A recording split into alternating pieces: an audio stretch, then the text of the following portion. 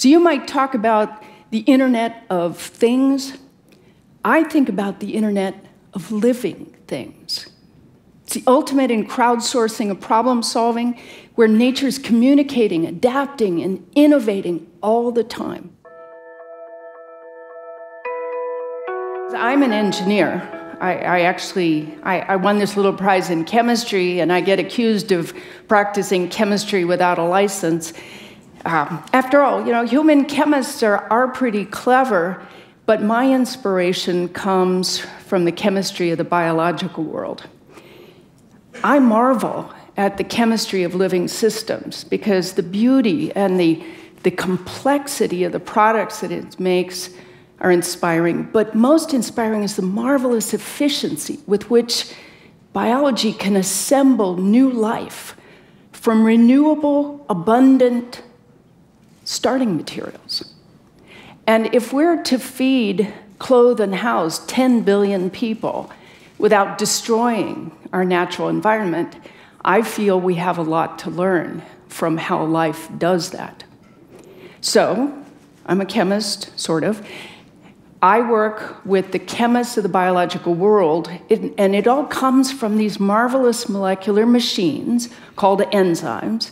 And these are the proteins that catalyze chemical reactions. They're DNA-encoded catalysts that make life possible.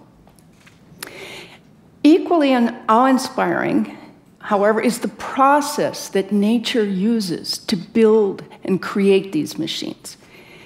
In fact, everything else in the biological world. And that process of evolution, it's a grand diversity-generating machine, a simple algorithm of mutation and natural selection that has created all of the life we know, starting from our universal common ancestor more than 3 billion years ago.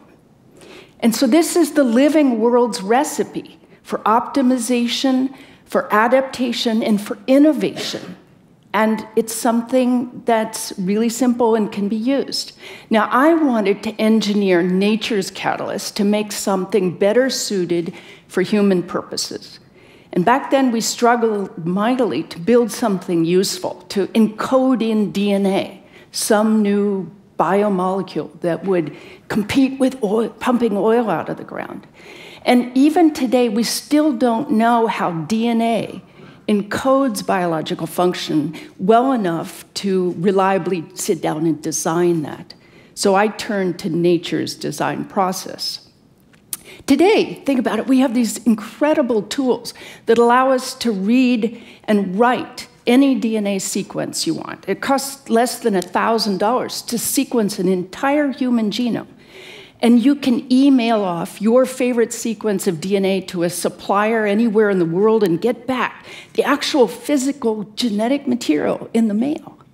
And of course, you've heard about editing DNA, for example, to correct genetic diseases. So we can read, write, edit DNA, but what can't we do? We cannot compose it, right? The code of life. It's like a Beethoven symphony. It's beautiful. It's stunningly intricate. It's the product of 4 billion years of evolutionary work. So we may not be able to compose like this, but evolution can. So some think of the protein universe, all the possible proteins, as the set of all the proteins that nature has explored. But all the proteins that exist today, these biological molecules that exist today and all relevant to life going back to the beginning of life, those are the ones that are relevant to biology. And they're just an infinitesimal fraction of all the possible proteins. I wanted to explore these possible proteins to find ones that would serve human purposes. And think about this. This is a set that's vast. It's bigger by many orders of magnitude than all the particles in the known universe. And this universe of the possible contains solutions to the greatest challenges of humanity. The cure to cancer is there, the solution to the energy crisis, maybe even the cure to death and taxes. But how do you find this, right? How do you find this in this vast universe of genetic possibilities, most of which are perfectly useless. So the question was, how could I discover enzymes that do chemistry better than what nature has already done, that might help me make fuels and chemicals that compete with pumping oil out of the ground? So I figured out how to do this more than 20 years ago. We developed a reliable optimization process. Basically, you have a starting point that you get from nature. You use recombination, mutation, and artificial selection with all the DNA in the test tube and programming microbes to churn out all these new proteins. And then I decide which ones start to acquire the traits that I'm interested in. Those get used to parent the next generation. So basically, what we're doing is breeding proteins, much like you breed cats and dogs. So I can use this to get useful results. And lots of useful results came out. So the methods we developed in the 1990s were adopted rapidly, making everything from, yes, the enzymes in your laundry detergents are products of my methods, because what self-respecting natural enzyme wants to work in your laundry machine? They're used for manufacturing pharmaceuticals, for diagnostics, imaging, and you heard the list. So the idea is that you can use evolution to move into the future. I'll just share a couple of practical examples that have come out of my research group at Caltech, starting with Devo, which we founded in 2005. Remember, oil was $140 a barrel, to make jet fuel from renewable biomass. Rather than making ethanol, which they say is better for drinking than for driving, we actually programmed yeasts, simple ethanol yeast, to make jet fuel precursors. And this actually works. Many airlines have flown on this in real flights. The fuel comes from the carbon dioxide and the solar energy that plants have learned how to store and collect. And it's made in a refurbished ethanol plant in Minnesota, and the waste product can be fed to farm animals. You can't make any money doing this because the price of oil has plummeted, and we're not willing to pay the real cost of burning non-renewable fuels and fossil fuels and dumping that carbon dioxide into the atmosphere. You may remember that the Environmental Protection Agency under President Obama designated carbon dioxide as an environmental pollutant. So for this work, I was awarded the National Medal of Technology and Innovation at the White House in 2013, which was actually the only time my kids have actually been impressed with what I do. Another startup that came out of my Caltech research is interfering with insect sex. We desperately need sustainable ways to grow crops and dramatically reduce the pesticides that we're dumping out onto the planet. And it turns out you can use insects' own sex signals. This is the molecular plume that a female uses to attract her mates. And you can use that to confuse males. So you spray a little of her Chanel No. 5 in a field, and suddenly she's everywhere. And he can't find her, and that means no babies. Completely non-toxic. So Provivi figured out, how do you make these complex perfumes in large quantities so that we can actually provide them for the world's major crops? This is a pest that's devastating corn crops all over the world, the fall armyworm. And the caterpillar, so this moth, the Spodoptera frugiperta, comes from a caterpillar who has a voracious appetite that can destroy an entire crop in just a short time. And it's all over South America. A few years ago, it migrated to Africa, where it's laying waste to the maize crops in Africa. And the huge quantities of pesticides that are used to battle this pest are, of course, destroying other beneficial insects and other species. Most African farmers don't have access to these pesticides, and if they do, they don't know how to safely apply them. And the inevitable resistance that comes up means that these pesticides will soon be completely ineffective anyway. And Africa doesn't use the GMO corn varieties that limit fall armyworm elsewhere. And GMOs are also losing their traits to resistance development quickly as well. These Mexican farmers successfully reduced the use of pesticides. Provivi can make these sex pheromones in ton quantities, and their first products are actually dramatically improving non-GMO corn in Mexico, where they'll actually be available next year. These farmers reduce their pesticide use and improve their crop yields when they use the pheromone sprays. And this is all chemistry done by the biological world. Can directed evolution take us to chemistry never explored in biology? I mean, the chemistry of nature is vast, but it's not unlimited.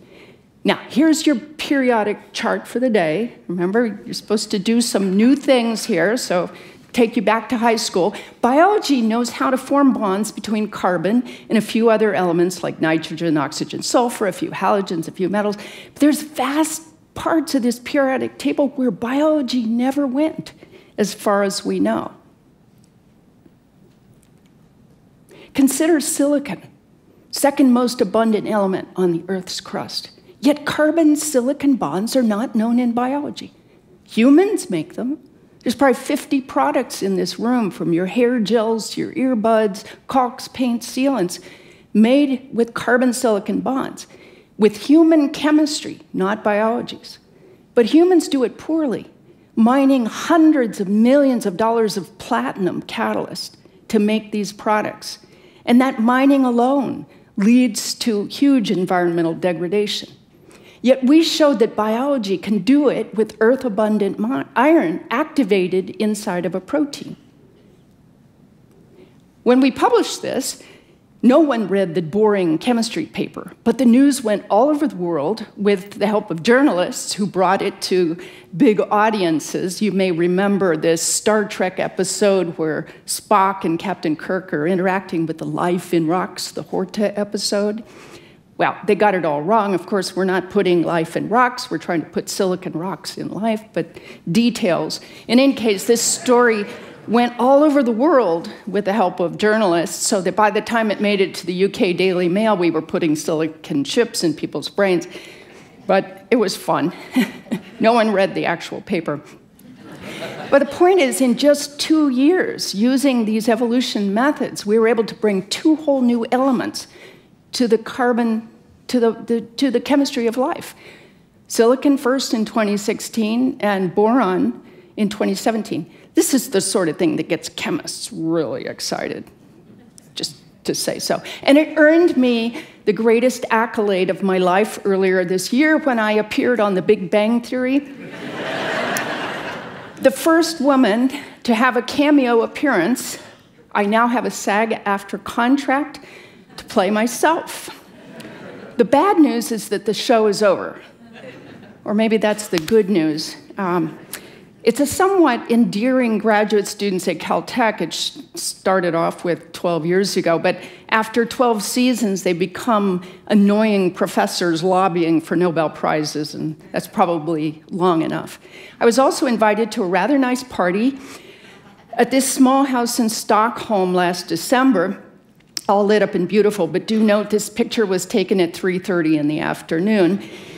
And I did meet some nice people who tend to dress up a little bit more than we do for dinner, but I got to hang out with Donna Strickland. And Donna Strickland is the first woman in 55 years to win the Nobel Prize in physics. And in fact, 2018 was a very special year. It was the first time in history that 2 women won Nobel Prizes in the sciences. None this year.